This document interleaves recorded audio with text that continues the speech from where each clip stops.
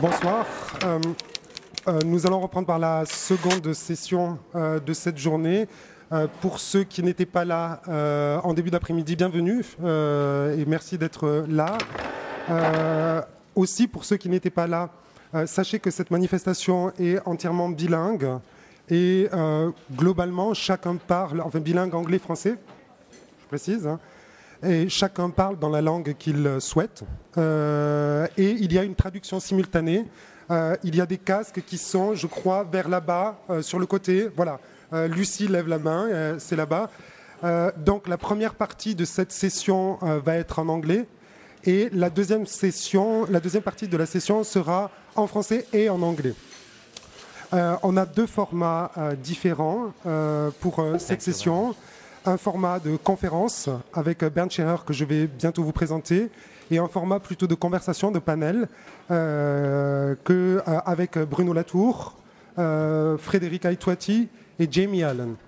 Je ne sais pas ce qu'il va sortir de ces conversations ou de la conférence de Bernd, que je n'ai pas lu évidemment, mais l'idée de cette session, c'était d'inviter des personnes qui ont pour habitude de déporter la théorie, les idées, la philosophie, l'anthropologie, que sais-je, la pensée, hors de leurs espaces habituels, le livre ou la salle de classe, disons, dans les espaces plutôt publics de l'art, les musées, le théâtre et d'autres formats d'assemblée. C'est pour cette raison que j'ai voulu inviter Bernd Scherer, qui est à ma gauche, qui dirige la Haus der Kulturen der Welt à Berlin, qui est un lieu dont nous avons parlé déjà pour ceux qui étaient présents en première session, un lieu assez passionnant qui, une fois Bernd m'avait dit, nous faisons, mais peut-être il le redira, de la curation d'idées dans leur propre fabrique. Curating ideas in the making was a quote. Donc, Bernd a une activité que j'estime être une forme de recherche-action. C'est un théoricien dans la pratique, c'est un théoricien qui produit à la fois des concepts pour la Haus der Kulturen der Welt et qui réfléchit à comment les rendre publics. Or, comment les rendre publics, c'était aussi le titre de la grande exposition de Bruno Latour, Making Things Public, en 2008, je crois, 2005. Par ailleurs, je voudrais dire que les connexions sont fortes entre les quatre intervenants de ce soir, puisque à la Haus der Kulturen der Welt, certaines des problématiques que traite aussi Bruno Latour dans son œuvre philosophique ont été abordées, comme l'anthropocène, par exemple, ou des questions autour de la technosphère. Et Frédérique Aït-Touati et Jamie Allen, qui ont leurs propres œuvres, sont des collaborateurs réguliers de Bruno Latour. Donc, on commence avec la conférence de Bernd Scherer pour environ 45 minutes de questions et réponses comprises. Et on enchaînera, on aura une petite minute, 5 minutes de break pour réorganiser les tables et on enchaînera sur la conversation. Bonne session.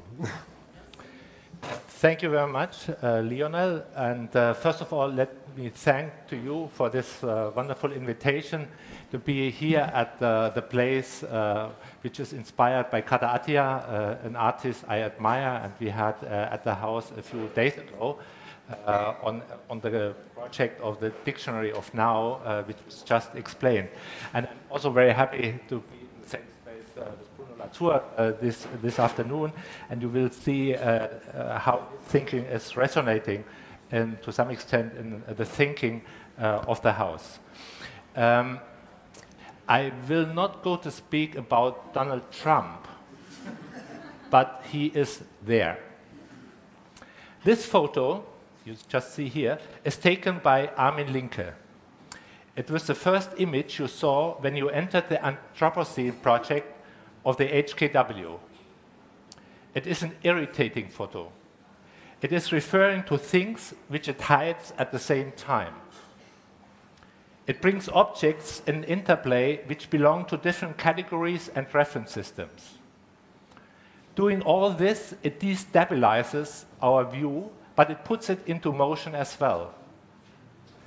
What is happening here?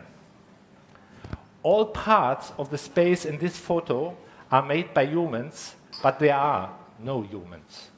They are outside of the picture. What we see is a photograph taken from the Museum of Babylon.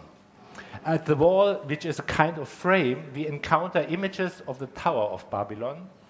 It is the construction of this tower which led to one of the first deep experiences of transformational shift in the consciousness of our societies.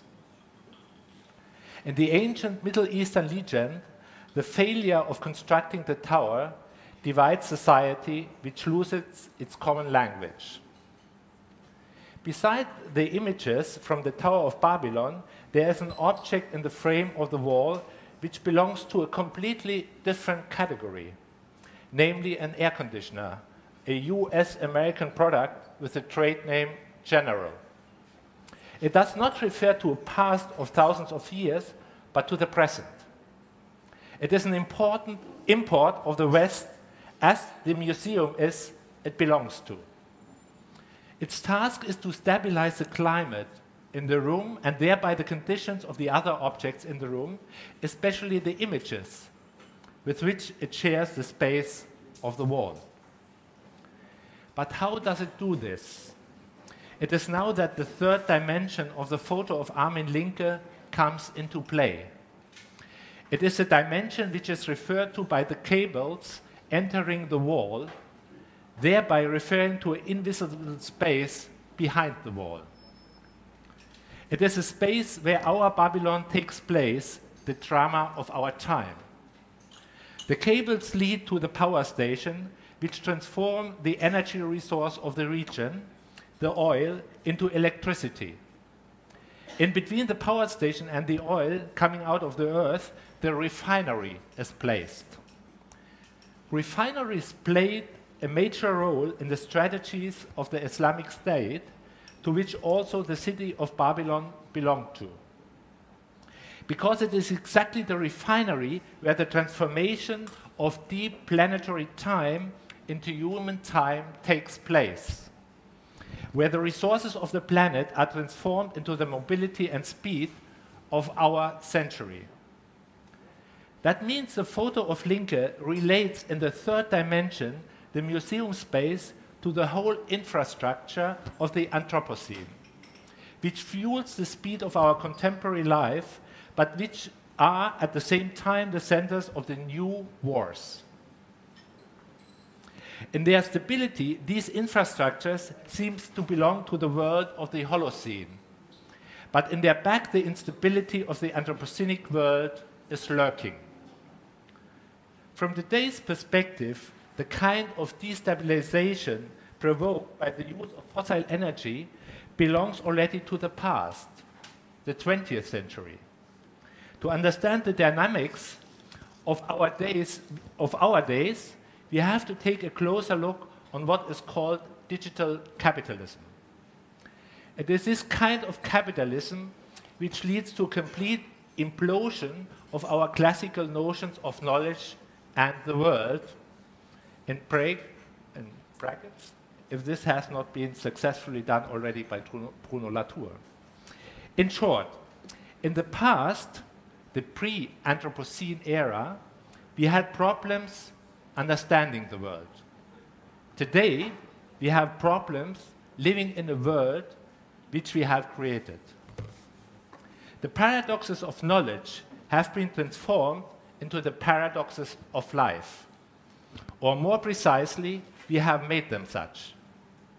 And in the course of this development, the concepts of knowledge and of life changed profoundly. In order to understand this shift, let me start with the classical paradox all of you know. The Greek philosopher Zeno tells the story of the tortoise and Achilles as a paradox. It seems impossible for the fleet-footed Achilles to overtake the tortoise. Whenever Achilles reaches the tortoise, who had a head start, she is a step ahead once again. Achilles can close the gap until it is infinitely small, but can never catch up with his opponent. However, the whole audience knows from experience that Achilles can effortlessly overtake the tortoise. With the classical paradoxes, contradictions arise between abstract thought and reality. It is a time when the natural environment is looked at as a stable world to which the thinking has to adapt. Only in today's world, because it's permeated by technologies, we encounter paradoxes in our living environment which are themselves a product of our thought.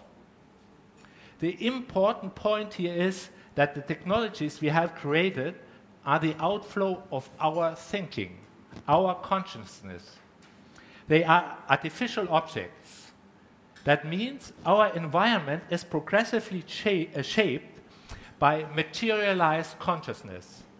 And it is by no means any more stable. It is constantly transforming. This is especially the case with the mechanisms of the digital world, which may serve here as an example for the technosphere. Initially, the recording of data and its algorithmic processing was designed to improve and sometimes to control the lives of individuals and societies, making them easier to organize and to control. However, by feeding back into every area of life, these systems are now de facto shaping life itself. How paradoxical situations occur and what logic governs them, one can study in one of the examples most of you know. A man walked into a Target shop outside Minneapolis and angrily criticized the strategies of Target. They had sent his daughter advertisements for maternity clothing, nursery furniture, pictures of smiling infants, and coupons for baby clothes. The daughter, he argued, is a teenager and still in high school and should not be encouraged to get pregnant. The manager apologized. A few days later, the manager called the father again to apologize. Now the father reacted somewhat abashed. Quote, I had a talk with my daughter. It turns out there has been activities in my house I haven't been completely aware of. The daughter was pregnant indeed, and the market research company knew it before she had told it her parents. Target had developed a new method of consumer tracking with the help of the statistical genius Andrew Pohl. Pohl identified 25 products that, when purchased together, indicate a woman is likely pregnant. Target used this information to send coupons to pregnant women at an expensive and habit-forming period of her life. What happens here? A certain time in the life of a person, which is characterized by all kinds of emotions, aspirations, lived relationships, is reduced to 25 products. In order to correlate this part of life with the consumer goods the company is selling. This information is abstracted out of an extremely complex social context, but is then infused in it again. What takes place here is a flattening of categories. Intuitions, emotions, goods are fused together on one categorical level in order to correlate them. In classical logic, this is called stratification. In the data system of Target, pregnancy, which can mean an endless number of things to an individual person, is these 25 products. The basic commodity of this new kind of capitalism becomes our activity. It is a colonization of social relations and actions. On the surface, it seems that digital capitalism reinvented the wheel, promoting an economy which does not need any more material resources. But de facto, the material resources are we. And the basic operation in which this is done is the following. Dividing social life into units, separating these units from their original context of meaning, and recombining them by the power of algorithmic machines in order to produce something new out of these abstracted units, which you then feed back into the social process. The refinery has been replaced by the infrastructure of the digital world. In order to understand what is happening here, I would like to invoke the image of a cat organ, which the French writer Jean-Baptiste Veckerlin describes in his book Musicania, which he published in 1877. In a passage of the book, he describes the visit of the King of Spain, Philip II, to Brussels in 1549. Quote, and I show you a picture now.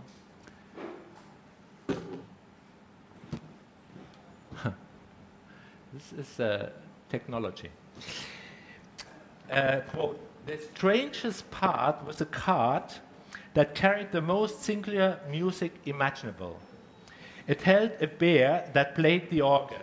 This is translated here in not a bear. Instead of pipes, some 20 boxes, each containing a cat whose narrow tail came out of the bottom and was connected to the keyboard by a string, so that when a key was pressed, the corresponding tail would be pulled hard and would produce a lamentable meow. The historian Juan Cristobal Calvet noted the cats were arranged properly to produce a succession of notes from the octave. This abonimal orchestra arranged itself inside a theater where monkeys, wolves, deer, and other animals danced to the sounds of this infernal music. This is a more humanized project already. The cat organ is creating music on the basis of a construction which separates each cat from its natural environment by putting it into a box. This corresponds to dividing life into separate units. And these boxes get organized in a way which corresponds to the recombination of data that something new, namely the music, is created. The music is a product of the recombination of the individual reactions of the cats to the separate acts of torture. The meaning which the whole theater is evoking in the audience is separate from the actions, the meows and experiences, the pain of the animals behind the scene. The only operation you have to do now is to replace the cats by us. On the basis of what I have developed so far, I would like to argue the following. The dualism of Descartes, distinguishing between res cogitans and res extensa, was instrumental to the development of the last 300 years. Already before Descartes, thinking was distinguished from the material world, and the material world was used by humans for different purposes. But Descartes turned thinking, which was before understood as an action onto an object, in an object, res cogitans. Thereby, he created a mental ontology which was separated from the material world. Thinking was not anymore an action on and related to an object. It constituted an object world in itself. This had far-reaching consequences. On the one side, it provided a categorical frame, a mind map, which divided nature from man in such a way that it allowed humans to treat nature as a pure resource.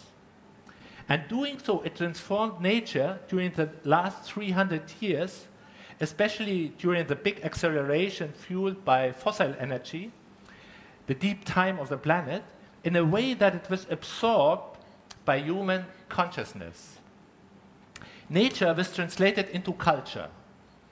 It was a culturalization of nature in the Descartes paradigm. The Descartes paradigm was, so to say, the frame for this. In the last decades, a second process started to accelerate, especially by the means of digital capitalism, namely the transformations of human action and life into commodities. And that means a naturalization of culture. Also for this move of equalizing categorical differences, Descartes had laid the grounds by ontologizing mental actions. In the mind map of Cartesianism, this means that the modernity project, which it triggered, is characterized by the permanent transgression of categories. In its performative mode, it functions as a trickster, and the object which it uses are monsters in its own terms. Monsters are basically composed objects composed out of different categories. The finance market today is, in this story, the most important trickster we know of. What does this mean for the arts? In order to answer this question, we return to the photo of Armin Lincoln. Oh no, sorry. Go back. The photo which connects us with the foundations of civilization as we know it in Mesopotamia, Babylon.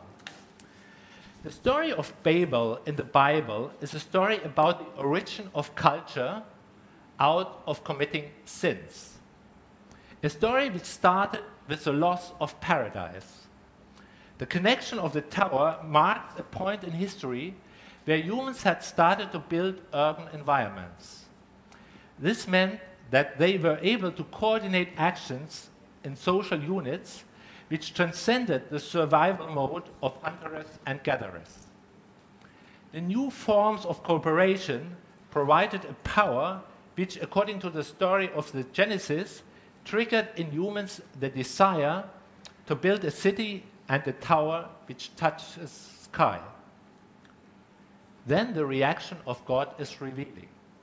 He sees in this construction of the tower only the beginning of a process in which humans may become almighty.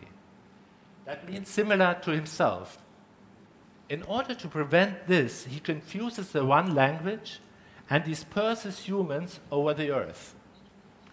In this sense, the Babylon story is a story about the creation of oneness and its destruction by God.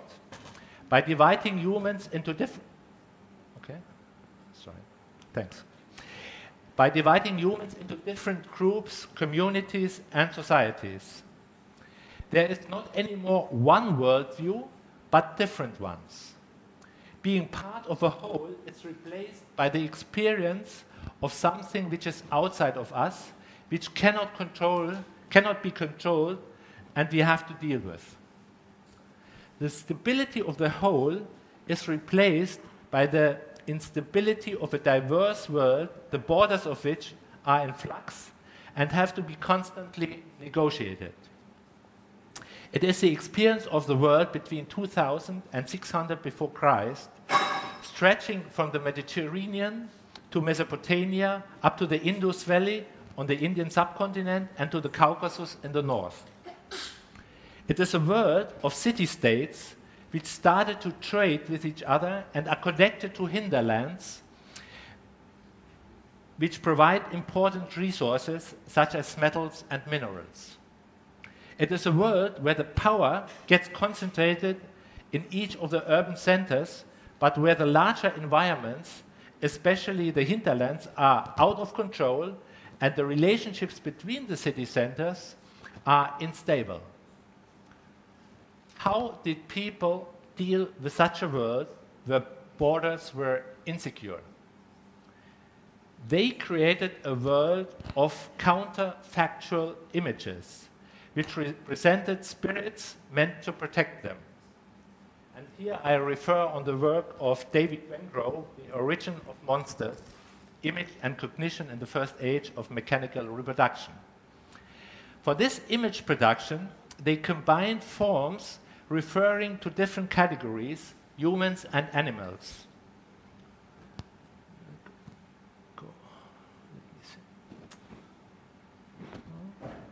One more. Okay. And that means they created another world of spirits by creating monsters. Take, for example, these mold-made terracotta plaques, with images of protected spirits from Assur, northern Iraq. In some cases, a whole militia of monster images or figures serve to protect the houses from intruders such as epidemic diseases. In other cases,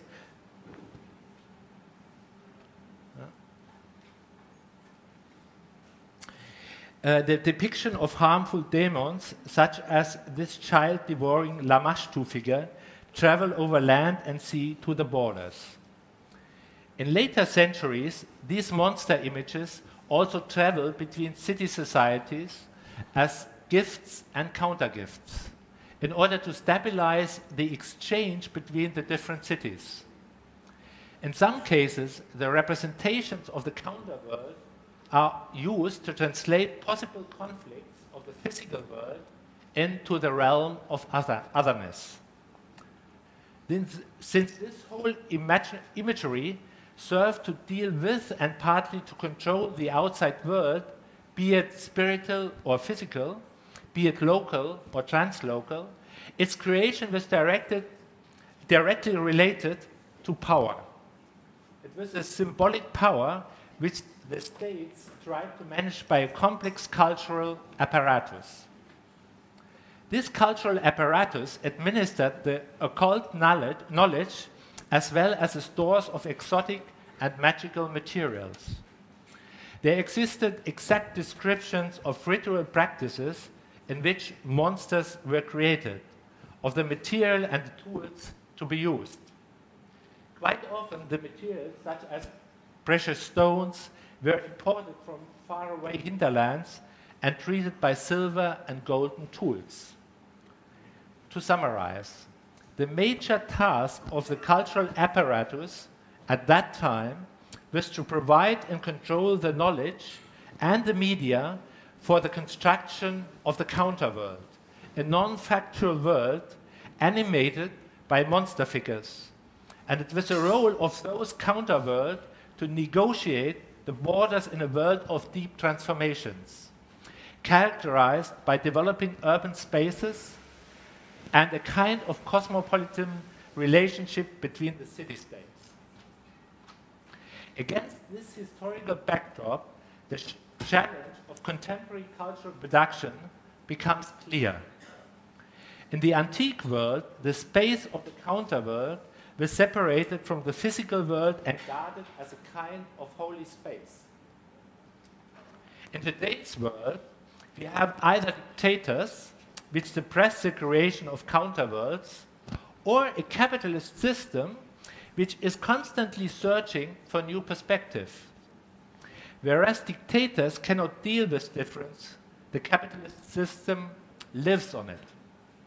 Capitalist production, and especially digital capitalism, is hungry for difference. It needs it for its dynamic. It eats it up by commodifying subjective perspectives, turning them into goods. And it is a voracious machinery. What is the role of the arts in this world? As a starting point to reflect on this question, I would like to take a work of Kader Attia.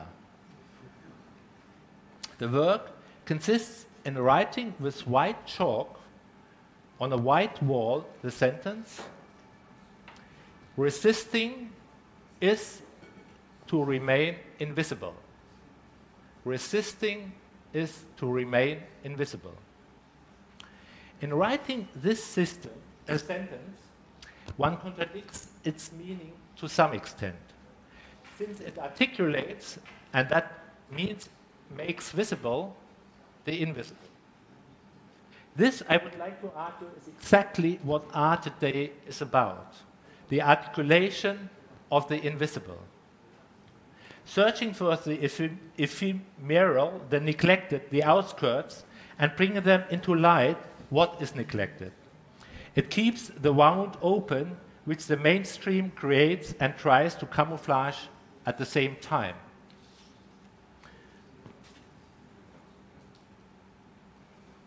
Oh, come on. Now we are returning a third time to the photo of Armin Linke. It confronts our gaze with a lost space. We look into a museum without people. We are in northern Iraq. The image confronts us with a desert of modernity, of Western modernity. Museums in the 19th century were part of the nation-state project meant to stabilize the imagery of the citizens. In the Middle East, the Western import of nation-states is imploding. Linke's photo captures a moment and a scene which can be read as a counter-image to the purifying project of the nation-state. In portraying the museum space as a messy situation which mixes objects of different categorical systems, such as the AC, the painting at the wall, and the armchair, and as a space where the major actors, namely humans, are missing, it presents a monster. Looking at this monster, we experience a blow which goes through this world. And it's not only the world of the Middle East, it is our world the photo is looking at, but from a neglected space in northern Iraq. I mentioned at the beginning that the Linke photo was at the entrance to our Anthropocene exhibition. The Anthropocene project was a project by the HKW, the House of World Cultures, which brings into the question what is the role of a cultural institution at the time of monsters and tricksters. The monsters and tricksters are not anymore in the counter world, they are producing our world. My answer is, it should provide a space for developing counterfactual worldviews by exploring new frames. The Anthropocene project was designed, and I'm mentioning now 3 projects, if you are interested to get to know more, or perhaps some of you know the projects. Of course, I can explain, but I just want to make one point clear. The Anthropocene project was designed in exactly this way. Its objective was to create new constellations for reconstructing temporalities, agencies, in order to reorganize knowledge systems. In my discussion of the Linke photo, I used the expression in the desert of modernity, very consciously, because there was a project, the Desert of Modernity at the Haus, which took place a few years ago, and was looking at the modernity project from the former colonies in Africa, and thereby reframing the space of the modernity project. In the Animism project, we were reading the modernity project through the eyes of a concept meant to describe pre-modern societies in relating technological and psychic processes in a way which was literally eye-opening. The project demonstrates how these concepts are still at work in the modern world.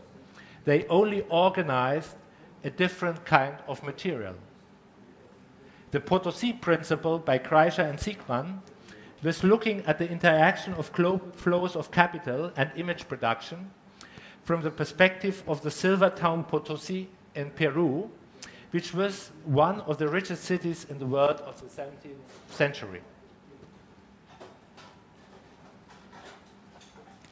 These are all examples which reflect global developments in taking a position at the margins, be it conceptual, be it geographical. This position at the margins allows to throw light on the inherent contradictions and antagonisms which are inbuilt into the machineries of global capitalism and its anthropocenic transformation of the planet. In the conceptual development of the HKW, a second move was of utmost importance. Being neither a classical art institution, such as a museum or gallery, nor an academic institution, such as a university, it was building on its tradition of the post-colonial discourses and started to question the terms inbuilt in the hardware of the institutional apparatus of Western modernity. We did this in developing concrete practices which allowed to recontextualize existing discourses, to resituate these discourses within a sensorial environment. For example, in the opening of the Anthropocene project, we grounded discourses on social, geological, economical, and technological developments in an island topography. It was introduced by a quote of Gilles Deleuze, quote, "Islands are either from before or from after humankind." It was a topography which decenters discourses, invites to reflect the perspective, the island, from which you are speaking, and finally asks for relating in a non-linear way your position to others. Speakers were asked to bring an object to the island in order to relate their discourse to the material world. In one of the islands, the island Techné, scientists were confronted with... Oh, excuse me.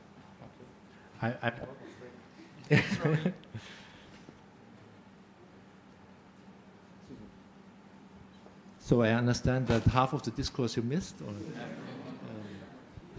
okay, sorry for that. In one of the islands, the island Techné, scientists were confronted with a being, the movement of which was oscillating between human, machine, or animal-like appearances. The performance... No, I give you a picture of that. Yeah. The performance of Xavier Leroy was not illustrating machine, animal, or human behavior. It draws the gaze of the viewer in a process of permanent transformations. Destabilizes the look because the categories for judgment get fluid in front of the eyes of the viewers. Xavier Leroy had taken on the role of a trickster. The trickster is the spirit of disorder, constantly transgressing boundaries. We know from cultural history that at the beginning of the Neolithicum, in the hunter and gatherers communities, the environment was so unstable that the counterworld was not constructed by images of monsters, but it was constantly performed by tricksters. Thank you very much. Thank you, Bernd, for this lecture, which has given us mainly the background of the conceptual frame displayed at the Haus der Kulturen der Welt. So we live in the time of tricksters, and I've noticed during your lecture that, and it's a thing that I have noticed going to the HKW, that you're especially interested in the infrastructures and this non-visible world. Maybe could you speak now, before opening the Q&A moment to the audience, on how do you work at the HKW, especially in conceptualizing these big frames like the Anthropocene, the 100 Gegenwart, or the technosphere, or nervous systems, or how does it work? Because we have this discussion previously after Olga's talk, but maybe it could be interesting for the audience to speak about this institution on a more practical way. So to give the pragmatics behind the ideas.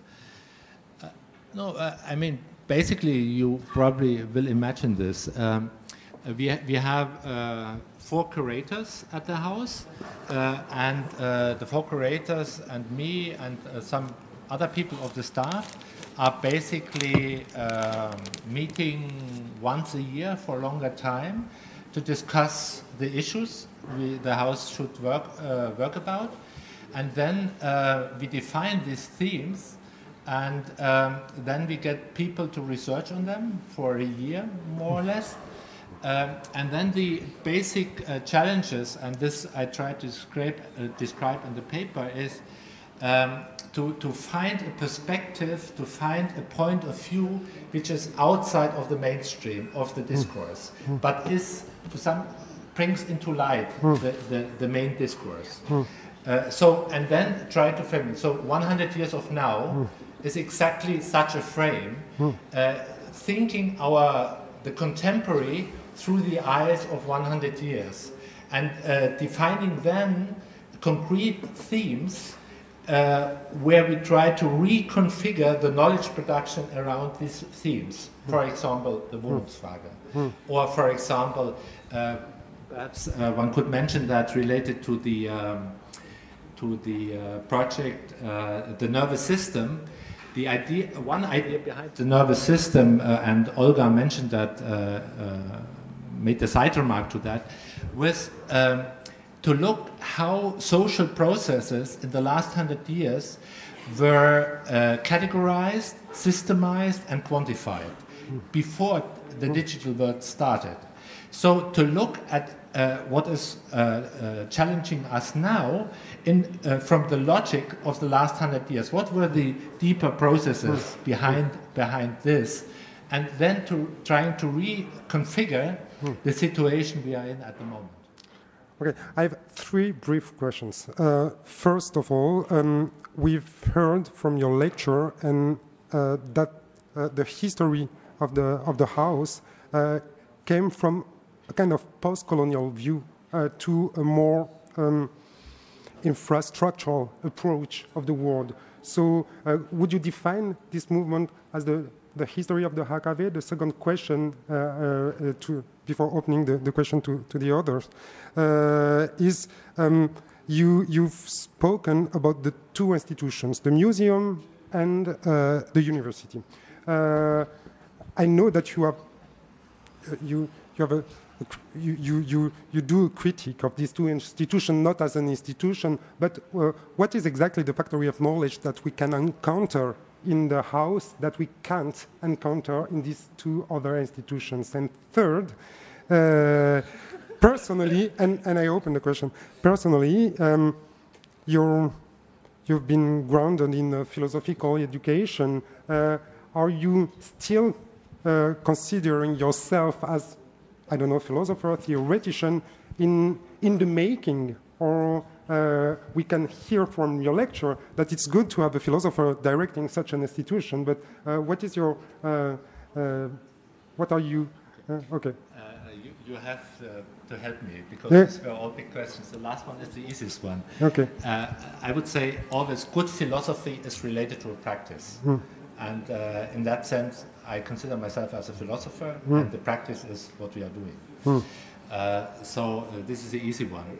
The second one is also not so difficult, perhaps.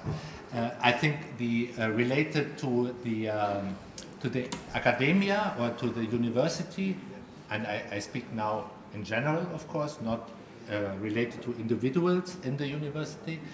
Our big advantage is that we don't have to take into account, or we take into account disciplinary knowledge, but we have not to perform in the limits and borderlines of disciplinary knowledge.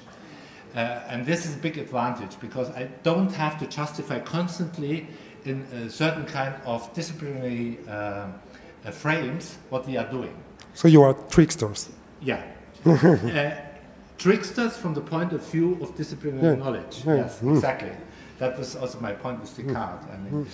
Okay, so this in relation to academia.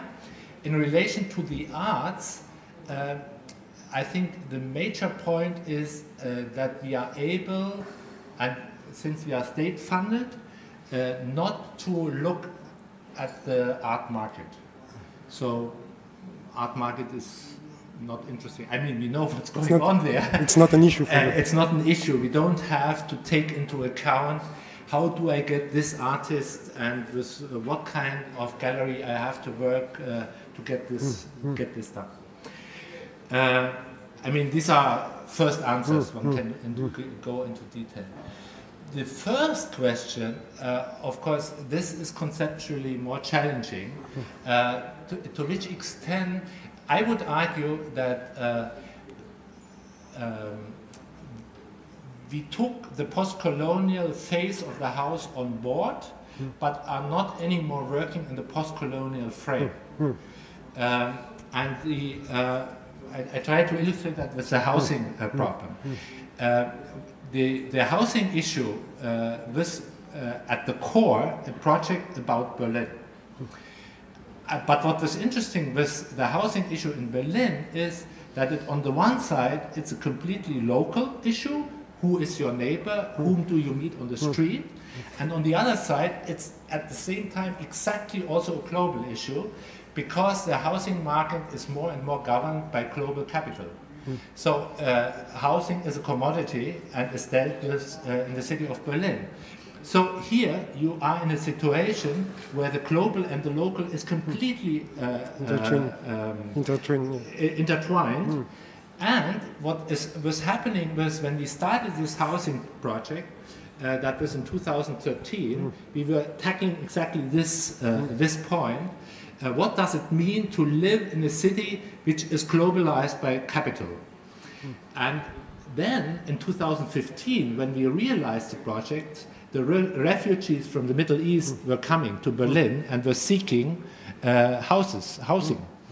So what happens was that on the other level, so to say, the colonial, because the implosion of the nation state in the Middle East is, of course, is part of the history of Europe, the colonial history of Europe.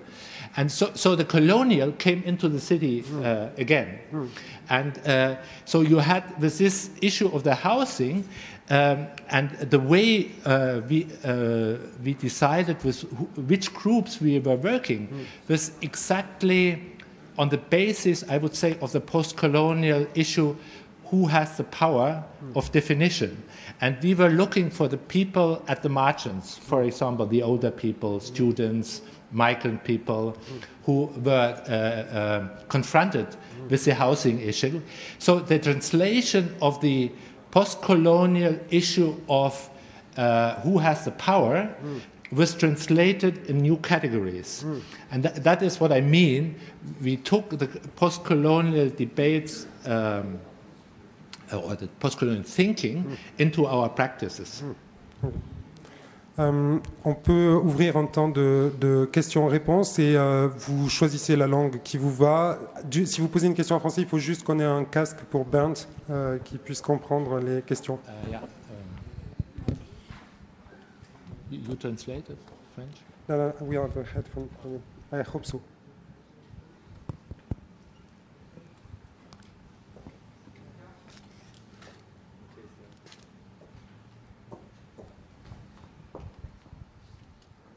Je voulais vous demander quelque chose à propos de votre usage de la notion de capitalisme. Est-ce que quand vous dites capitalisme, vous entendez la propriété privée du capital ou autre chose éventuellement? Et une deuxième question, si on est à l'époque du capitalisme numérique, est-ce que tout ce qu'on dit, et ce que vous dites vous aussi, est un discours qui est produit par cet environnement et auquel nous donnons voix malgré nous, ou c'est un discours qui est produit, comment on peut dire, malgré le capitalisme numérique, et comment on fait pour produire des discours antagonistes au pouvoir actuel, bon, que vous avez, avec lequel vous avez introduit votre discours. Merci. Did you get it? Yeah, thank you very much for this question. I don't know if I understood all the aspects you would like to touch, but what I tried to hint at in the presentation, or what my thinking is on the question, is the problem with digital capitalism as we know it is that you don't get out of the system.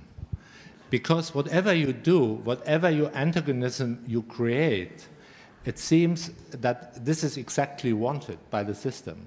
So it integrates this perspective. And then the question is, and what I see at the moment, and I do not have a really big utopia for you how to deal with this, is basically what Kader Attia with his work is referring to, that you only can create minimal spaces for kind of freedom, kind of counter perspective. I don't see at the moment, let's say, a social theory or a macro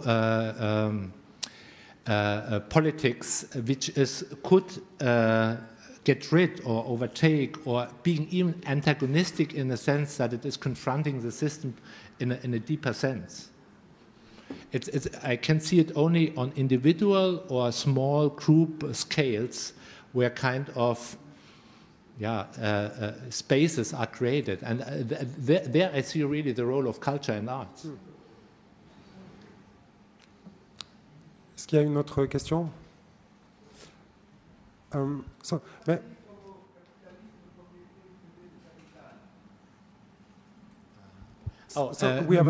Maybe you were asking who are the actors. No, I think the question is the capitalism in your words the production of capital, or is it something else? Est-ce que c'est ça? The property of capital. The owning, the property of capital, or is it something else? No, I would say still there are actors behind the capital, so to some extent one can identify, I mean, the companies who are driving the system. We all know them, Google, Facebook, and so on. They are driving this system.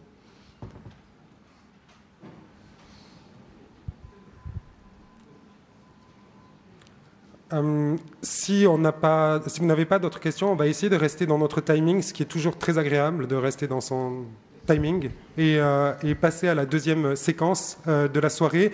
Je vous demande juste 5 minutes, le temps qu'on réorganise la salle, et je demande aux personnes un peu techniques qui s'occupent de la technique, est-ce qu'on pourrait relever l'écran et installer 3 tables ici pour la conversation. J'en profite pour remercier Bernd Scherer pour son intervention et sa disponibilité.